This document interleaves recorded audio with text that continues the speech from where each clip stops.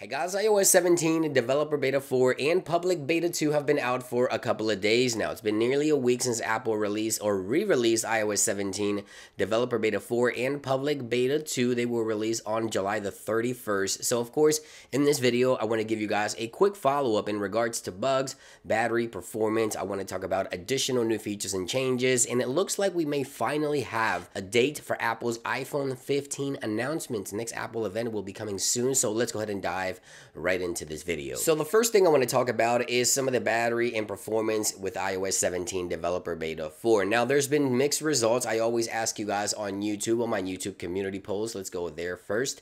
And I ask you guys, how is iOS 17 Developer Beta 4 and Public Beta 2 working for you? By the way, there's 1,600 votes here, and a 54% of you guys say you're having a great experience, which is a good thing, of course. 35% say there's still some bugs, it's okay, but there's still some bugs. And 11% of you guys say it is very, very buggy. Now, if we take a look at some of the comments here, basically iOS 17 Developer Beta 4 has been a really good software update so far, a good beta, but some of you guys have mixed results when it comes to battery performance. And that's where I want to get at first, because I know a lot of you guys continue to ask about the battery performance. And iOS 17 Developer Beta 4, in my personal experience, I can get through my entire day without having to recharge my iPhone, but the battery could get better, especially on smaller devices. Keep in mind, I have a large iPhone 14 Pro Max, so I get through my entire day, and a lot of you guys with smaller devices say that the battery sucks. The battery could get better, and you're right, a lot of the battery issues continue to be addressed here. This is still beta software, keep that in mind,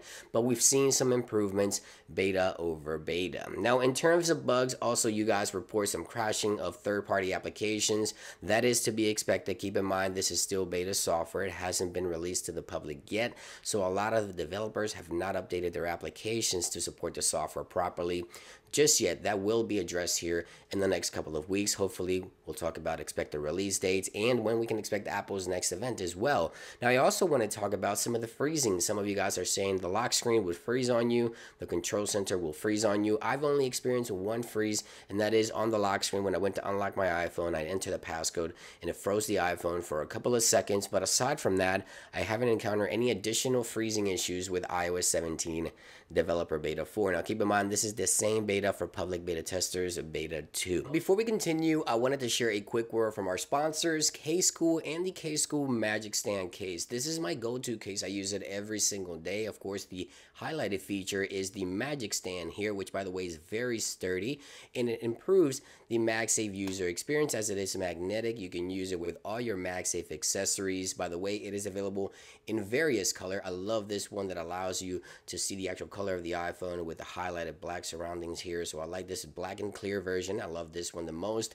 And of course, it protects your camera module. It protects your display by overlapping the display. They're durable. And the MagicStand case, of course, can use the case to actually prop it up to watch videos, watch movies, TV shows, FaceTime calls. I use it every single day. Is my favorite case. So make sure you check out Casecool's MagicStand case. Of course, all the links and any special deals will be available for you guys in the links in the description. So thank you to Casecool for sponsoring today's video. Now, I want to talk about some of the minor changes that I've noticed after using the software as well, because as I mentioned before, Apple continues to add minor stuff to the software, sprinkling in some little surprises within the OS that help improve the user experience as well. And I want to talk about the Shortcuts application. So if we go into the Shortcuts application here and we click Add Shortcut right here, Apple has added a new option for cameras. As you can see right there, we have new shortcuts for cameras, and if we click in here, you see that we have all these options available, or preset options for the camera of your iPhone. So you can set the camera for selfie, video, portrait mode. Of course, all the options available, as you can see right here: cinematic, slow motion,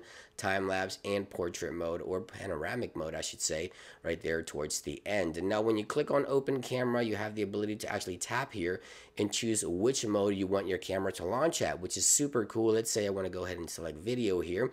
I can click done, and now I can add that shortcut to the actual shortcuts of my iPhone. And if I go to the lock screen, I can actually go into customizing here and actually add that shortcut to launch the camera of my iPhone in video mode using this new extension that Apple has added. So I can add the extension here, tap on the actual shortcut, and select the shortcut that I want to go ahead and launch from here. So we're going to go with the camera one there, which is the one that we just add it here. We're going to click done.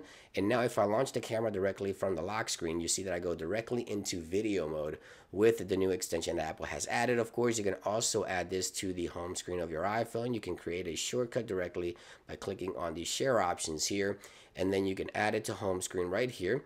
And now you can have that shortcut for video recording directly on the home screen of your iPhone. So minor things that help improve the user experience here. Apple continues to add and build upon the Shortcuts app, which I'm really loving, and Apple will continue to expand this. Of course, with the iPhone 15 coming soon, the rumor action button, a lot could be done with the Shortcuts application. Hopefully we'll see more of that in the near future, which brings me to the next topic. There's a rumor of Apple's next release date for the iPhone 15, or Apple's announcement. The latest rumors, according to 9to5Mac, it appears that Apple could be announcing the iPhone 15 on September the 13th. Now, I previously mentioned September the 12th. Now, these days are not confirmed yet. Apple has not confirmed these dates, but September the 12th or September the 13th may be the announcement for the iPhone 15, with pre-orders going on September the 15th, in the official launch September the 22nd. Now, for the next beta, for now, the next beta, iOS 17,